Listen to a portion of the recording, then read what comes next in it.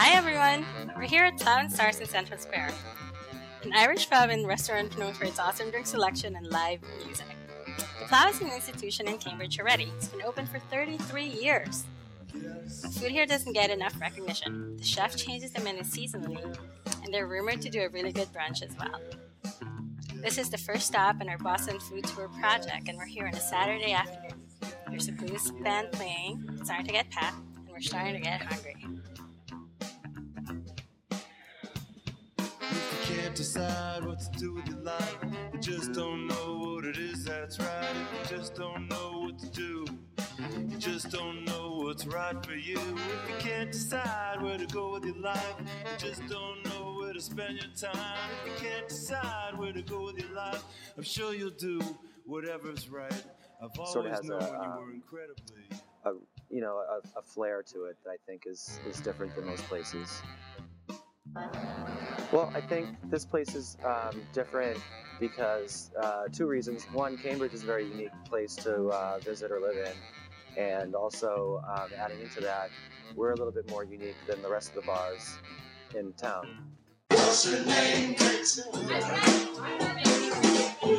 try time and time again, and we always end up nothing but friends.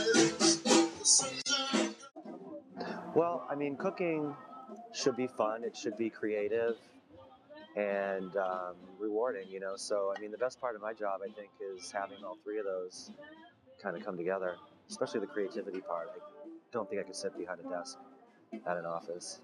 I'd go crazy. It's better to go crazy in the kitchen.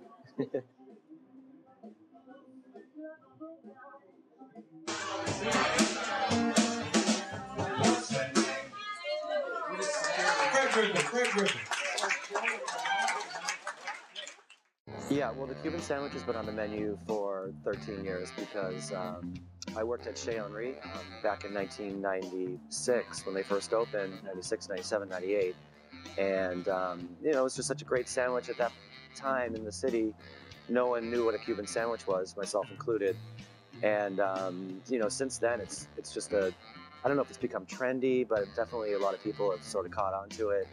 A comparable thing to that now would probably be like the Vietnamese banh mi sandwiches that are starting to pop up in menus and stuff.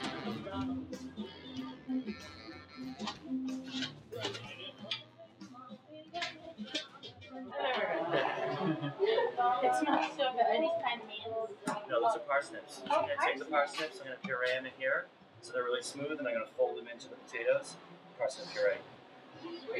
Yeah.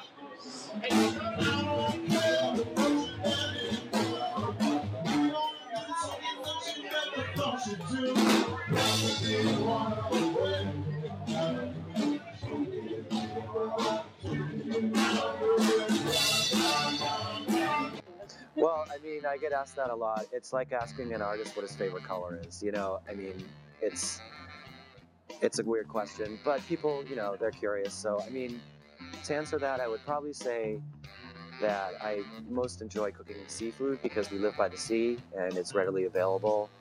The fish and seafood that we get in New England is probably, could be some of the best in the world, actually. So that's kind of exciting. I like to work with that.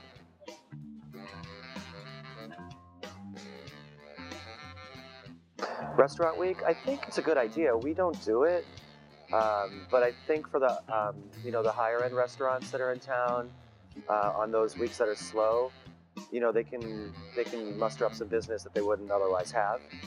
So I mean, I'm all for it. I'm probably all for it because I don't have to do it though. Bright.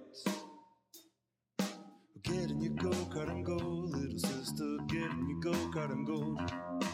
Get in your go-kart and go, little sister. Get in your go-kart and go. Get in your go-kart and go, little sister. Get in your go-kart and go. Get in your go-kart and go, little sister. Get in your go-kart and go.